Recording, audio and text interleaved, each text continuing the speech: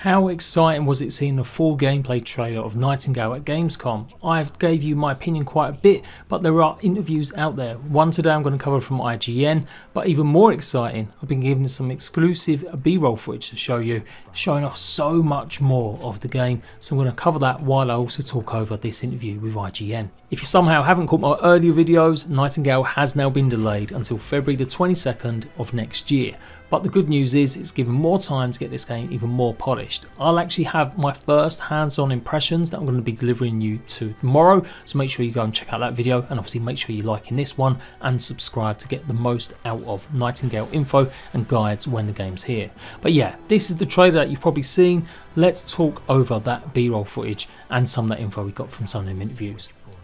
As you might expect, there is lots of things subject to change. They may decide to jettison some features or just really revamp stuff. So take everything you're seeing with a pinch of salt, but the B-roll footage is looking really good. The character customization you can see here is super in depth with the different choices of colour of your eye, the hair and more. And you can see the third person mode, which they've introduced recently.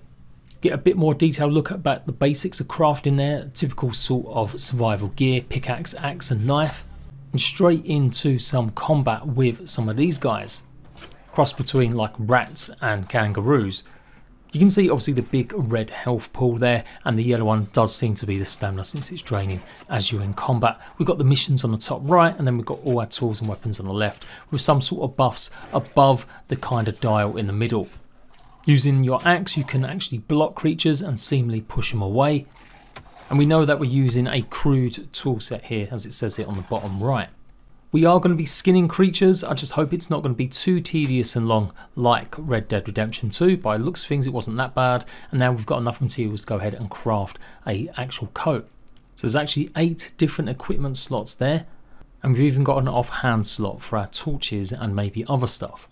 Then we get to see the base building. It's a blueprint system. As you can see, the basics here, these are like the crude wooden set. That's going to be the stuff that you build with first. And just like other games, you'll be able to go ahead and then auto add to it your resources or just do it manually by yourself. And you can see a little time lapse, which is really cool to see.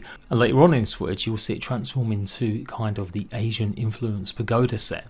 So pretty creative, all the different crafting benches, the pot plants, and then building the portal. Obviously the crucial element of traveling to different realms and getting better resources or coming across unique creatures.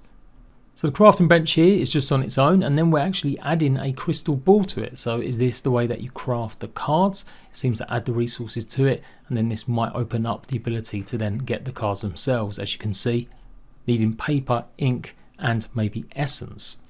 Now we've heard about the cards before. There's going to be major cards and minor cards, and they'll determine what kind of biome you'll go into, what kind of enemies you will face, what kind of environmental effects you might have to deal with. And then we're loading up the actual portal with as you can see, a biome and a major card. You need both of them before you can actually progress, and then add in some sort of creature cards or some other kind of modifier. And then the portal is actually opening up. It's some really cool effects. I really like it. The game is looking absolutely astounding.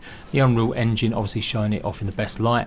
Something else I noticed is all of the different buffs or debuffs signals as well, again, even more opening up. Then we get some beautiful vistas. Look at these airships in the sky and some crazy locations with weird enemies. We've seen the automatons involved in other trailers, and just a huge amount of points of interest, as well as the Jotun, the tree gods. I guess that's meant to be guarding some of the trees maybe. I think I want a bit more firepower than just this axe, although the axe does look pretty impressive to take on this bad boy. So I've already seen like 2 different environments now. We've got a desert environment with these kind of tree-ant creatures, and then we've got like a mix of elephants and rhinos there. Very cool looking. Love the vistas. If this game doesn't win the prettiest game awards come the end of the year, I'll be very surprised. With some foreboding entrances to maybe points of interest, caves, temples, or even maybe boss hideouts.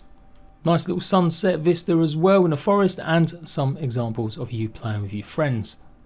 Do get a sense of like New World here, with some of the structures being quite similar, and they have got similar, I guess, ideas in terms of fae or fairies and stuff, but obviously this is set in a much more contemporary world. I'm not sure if this is player built or if it's point of interest. It does look a bit too crazy to be player built, like all them sort of Shrek huts being expanded, and whether or not some of these are player built, it may be just points of interest, with the weather lashing down in third person mode, and of course coming up against some of the harpy creatures, again that we've talked about and seen a lot of. And yet we're going to be Mary Poppins singing our heart out as we land on apex creatures and hopefully not get munched on. Yeah, this is pretty cool mechanic. I did think it was a bit odd and a bit too twee, but I'm getting used to the actual umbrellas being something we can utilise. Now this is the first time I'd seen guns actually been firing. We saw it in the trailer. It looked pretty bombastic with sort of big orange glowing balls to shoot at creatures and going through a huge cave system or temple here, taking on the Bound. So hit numbers are popping off. You're always going to know exactly what kind of damage you're doing to creatures. Although we've still got the starting gear in the little UI, the HUDs there. So yeah, that's interesting. Now this is really cool. This is where we get to see the transformation from just the basic twig set to something much more luxurious. This was only just announced at Gamescom that they're going to have this kind of pagoda Asian influence. And it looks mad. It looks so pretty. I'm also blown away by the amount of detail and how much clutter.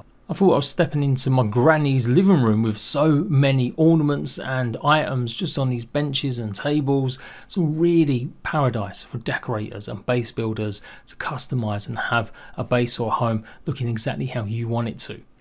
So we know the crystal balls have some use, perhaps some of the other stuff does too. And now the workbench has got a plethora of different tools and items to go ahead and craft, including a pretty cool looking shotgun. Eclair Paradox shotgun, seemingly some sort of rare variety. It looks like it's purple. Then you've got other varieties of the resources basically being common and uncommon, I'm guessing, with a whole host of them giving and delivering more different varieties of buffs and stats. So what you use really determines what your items are going to be, and obviously that contributes to the gear score that we've heard about before. Incredibly ornate here. I can see why maybe this game it hasn't been touted for console just yet, as I swear it's got to be tanking people's PCs.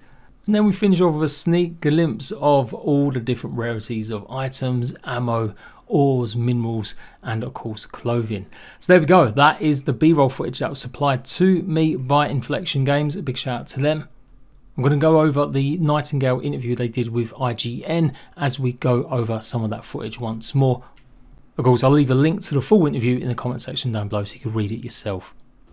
So this is by Alex Simmons, and he's basically saying that just like other survival games, you'll be doing the basics, picking up sticks and leaves and trying to cook nasty tasting berries just to keep the hunger at bay, but pretty soon it becomes something much more impressive. Axes are pretty simple to craft early on, extremely useful for chopping down trees, which can then be turned into logs. Before long you have enough to build a simple log cabin, nothing too fancy, but it provides shelter from both the elements and local wildlife.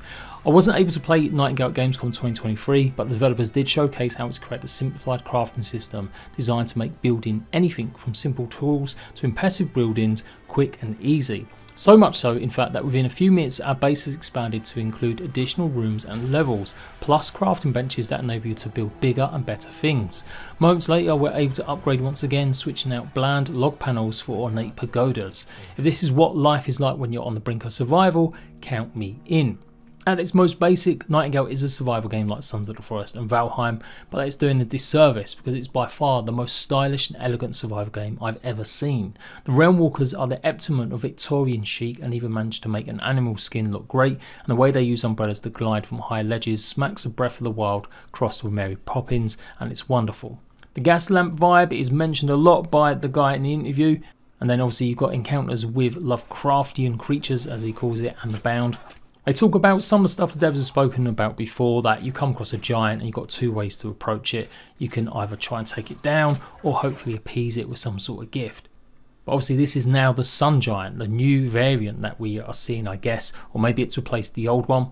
And it seems like things haven't gone well as 3 of the Realmwalkers try and take on the giant, carrying shotguns and rifles, even actually firing at the giant from sniper nests that they built from their multi-story pagoda build pieces. It seems like this giant absolutely demolishes this pagoda, and yeah, combat is pretty fast but considered. Ammunition is extremely limited, every shot counts, and therefore hitting one of the Sun Giant's weak spots, in this case either its head or the medallion around its neck, is crucial. The giant obviously fires a burning light arc across the battlefield, These blasts create heat which you can use to your advantage, using Umbrella to ride the updraft into the sky to attack from above. That is pretty cool. That is something I've not seen any mention of before. Almost Monster Hunter style attack formation. The game doesn't scale difficulty if you're part of a smaller party. The rewards are bountiful and you'll obviously get new stuff to craft better items.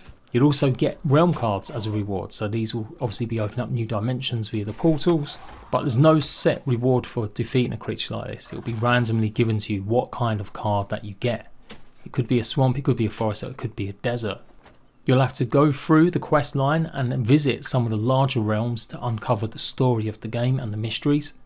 But they're keen to point out that choice is really integral to the game, not just following the story. You'll have the mainline quest when you start. Puck, who's going to be your NPC guider. The quest will give you rewards and incentivize you to do stuff, but they do want players to be able to do their own thing with their friends. According to Aaron Flynn, who IGN seemingly got an interview with as well, each of the realms is about 2 kilometers squared, and there's some that have to visit to follow the quest, but part of the fun is also seeing what else is out there beyond those compulsory locations. Lots of points of interest would have maybe rewards, as long as you're curious enough to go towards them.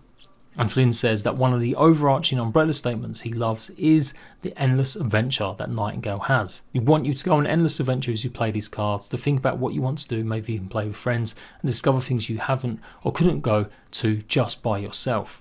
The interviewer goes on to talk, saying that although it's a survival game, the focus is on exploration, having a good time. You do need to eat and rest and adapt your strategy depending on the environment you're in, but it never gets in the way of soaking up what's around you. So items for clothing for certain environmental effects.